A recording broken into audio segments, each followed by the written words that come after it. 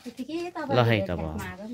कति राम्रो अब चाहिँ चिनाजाना भइहाल्छ अब हैन यसरी सोचेर आउनु पनि कति राम्रो नि त चेलीबेटीहरू अब अहिले अचानक जोरदानतिर भेट्नुको त को भइगइने रहेछ नि त हो हैन म त चिन्थे नि तपाईहरुलाई म पुरा युट्युबतिर हेरिबस्छु नि तपाईहरुलाई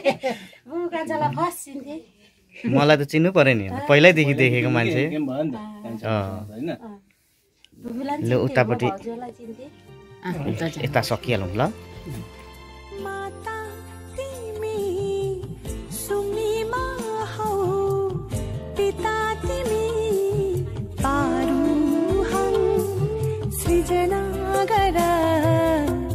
धरती भई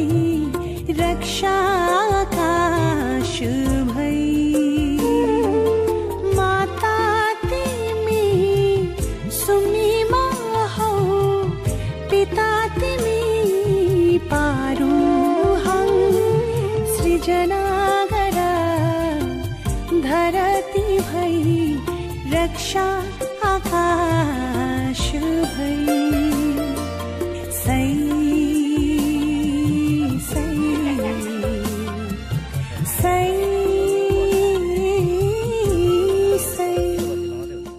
अब एउटा साह्रो खुसीको कुरा चाहिँ हाम्रो यहाँनिर माइली बहिनी चाहिँ 20 वर्ष बाद चाहिँ हाम्रो घर आइपुगेर कति खुसी लाग्यो हामीलाई अझै पनि माया गर्दो रहेछ एकदम धन्यवाद बहिनीले हामीलाई खोज्दै आइपुग्यो बाटो भुल्दै आइपुग्यो पहिला पापाहरू हुँदाखेरि आउने गर्थ्यो एकचोटि आएको थिएँ त्यति बेला 2004 मा रहेछ मैले अघि 2004 मा रहेछ त्यति बेला म उमा सोरेङमा थिएँ हो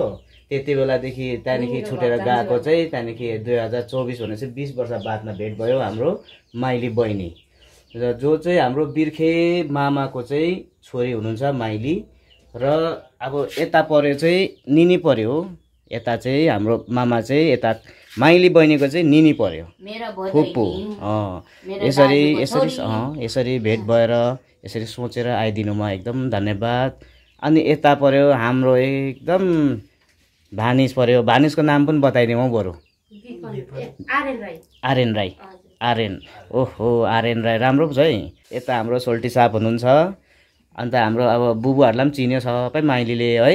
अन्त कतिको खुसी लाग्यो आज 20 वर्ष बाद भेट्दा खुसी लागिरहेछ है अच्छा अब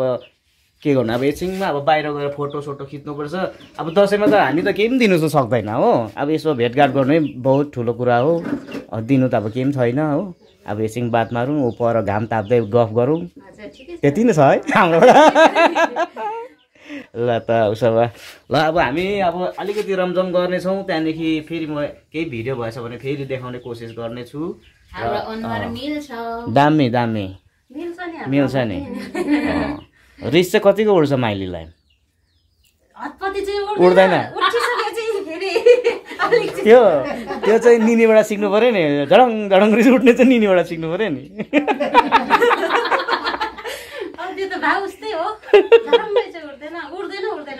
उठेपछि चाहिँ फेरि डाउन हुँदैन है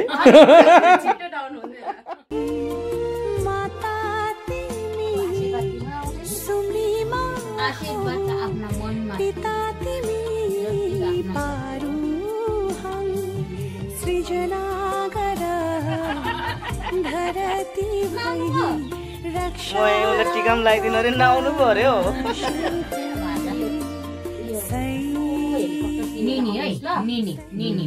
निनी चिन्नु राम्रोसँगले हो पछिसम्म निनी चिनिराख्नु पर्यो हो नि अब त यस्तो के बाटोमा भेट्दा जस्तो भेट्छ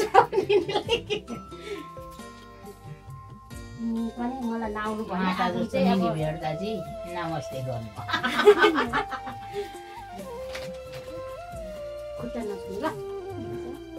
अब हेर न उनले ढोक्नु पर्ने त निनी को पर्खिहाल्छ